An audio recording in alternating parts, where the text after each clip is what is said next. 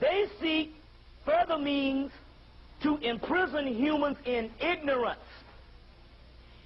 And to imprison humans in ignorance. So what is this is just verifying what I told you. Once they saw what they created, because Sophie had snuck up behind them, they realized they had created a power that was superior to their own, because it had the original Christ of the original creator broken up and put into all of us, that will become one now, and that's what you get the word covenant from. And the Ark of the Covenant, which is a disc, which is all of the stars, all of the ones down here coming back to oneness and stuff. So once they realized that, they said, well, we got to keep them in ignorance. So that's why the last 2,000 years we've basically been steeped in ignorance. The Gnostic mystery, the angels are demonic powers that seek to introduce passions into humankind, thus enslave the Gnostic race. The demiurge was unable to eradicate all of the Gnostic race, which is black people. The Creator gave devices and schemed with his powers, but the rest of the episode is clearly variant of Christian Jewish tale. Now, the other Gnostic story identifies that the demonic are the 7 planetary rulers and their hostility towards Adam of us and wisdom to throw them out of heaven to the earth, or throw them out of heaven to the earth. And they begin to operate in sinful demons, as sinful demons. Now, basically what it says here, in order to counter the influence of the demonic powers, the immortal, which is our ancient ancestors, or the actual God, sent Gnostic spirits into the world to reveal knowledge. And they tried to pollute these beings by maligning their seed with them, but this plan failed. Now, what do they mean by that? They said that in order to counter the God that sets over this particular realm and his particular angels, they sent other gods from Sirius and the other the other spiritual zones to give us knowledge. So basically they sent channels and different things to the priests, and they wrote down all these things in Scripture. And so the Gnostic race said, hey, we know what we'll do to get them off the path. We will pollute their seed. We'll pollute their seed within them. But their plans failed. Now, why did their plan fail? Because they tried to pollute the seed by, they created what you would call a counterfeit spirit.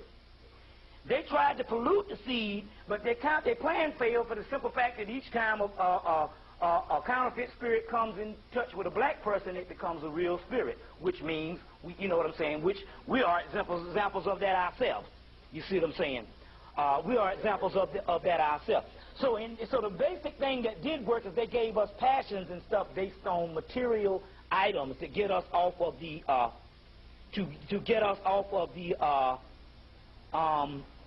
the higher realms, to get us off of the actual higher realms. So now I want to get you a few other scriptures and stuff, and then I'm going to get this thing going on, but I'm going to give a few other scriptures. What they say is, in contrary to what we say, the Gnostics also believed that sex was first pleasurable, procreation second, which means, okay, we know you're going to have babies, but that's given, being you are trapped into a reincarnation cycle. But they said that spiritual pleasures was more superior for the simple fact that you can harness a certain amount of energy within you, which you know is sexual tantra. So therefore, even in the Gnostic thing, they said it is not. Now this is going to sound strange to you because you've been thinking in a way of thinking, you've been in a way of thinking a different doctrine. They said that it is not bad to abort the baby. Now, people saying, yeah, what she? Yeah, you know, it stirred me too, but I'm busy hearing their conversation. Yeah. They say it's not really bad to abort the baby. Now, what do they mean by that? They knew that most of the people on the earth was going to have children anyway. What the Gnostic people said was, hey, that you are only stopping a spirit from being trapped in the damn prison anyway. So it's not really bad. It only becomes bad when it was, and you know, they used to use certain birth control and all this kind of thing here, but they said it only became bad based on moralism when they say go forth and multiply, because the dollar drop want to keep spirits down here trapped. You see what I'm saying? So when you look at it that way, it's not bad, for the simple fact you didn't kill nothing. You can't kill that. You can only stop that from dying. It's dead when it comes into the physical body, unless it gets the chance to live and coming into knowledge of self. So that means it can come into the physical body for reincarnation after reincarnation and don't learn no knowledge, and that means you're just talking about something that's being dead the whole time it's down here. It's only living when it comes into the knowledge of what it really is, because the original thing you were God, because you were that of the original creator. You see what I'm saying? Or either that of Atlantis when you knew that you were God. So the only time you live is that when you see, so they say coming into wisdom. That's in what? Proverbs. The coming of wisdom is the knowledge of the Lord.